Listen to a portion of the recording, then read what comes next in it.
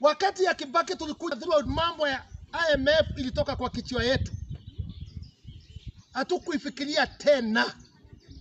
Saa hii IMF wamerudi. Let me tell you Kenyans, if you hear IMF wamerudi kwa inchi, then no, we are in a bad situation. Because sasa wanasema tufute 70,000 people kwa serikali. That is the condition. IMF wanasema ndio tuwapea nini? Pesa. Saa hii tunaongeza wafanyikazi. Are we going to agree with the IMF? Ndio tupe pesa. Na hii pesa tunapewa ni ya nini?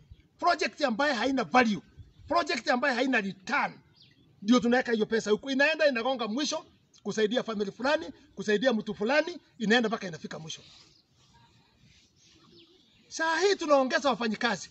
Where are we adding almost 640 MPs? Hiyo ndio mpangilio ile wako naye. Kufurahisha na kupendekeza watu ndio wapitishe BBI. Hiyo watu tumeajiri wote ni ya nini? Wajumbe ni ya nini tunaajiri wengine?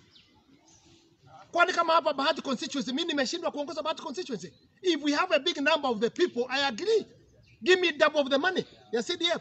And it's not me, any MP who come, give him double of the money, ndio population weza kupata pesa equally with the other areas.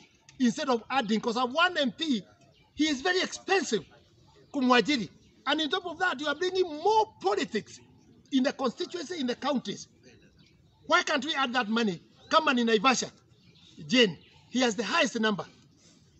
Second in Njoro na hapa kwangu. Why don't we be given that money? Kama ni Jane apewe pesa mara mbili, bado yeye ni mjumbe, bado Njoro kadhambi yako, apewe pesa mara mbili. Kama ni hapa kwangu, nipewe pesa mara mbili. If we are talking genuine things, not adding people, ndio muweze kukopa.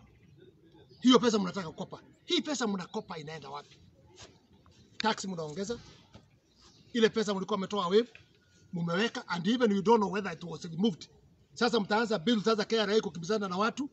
I think we are not going the same direction, in a good direction. We are going bad.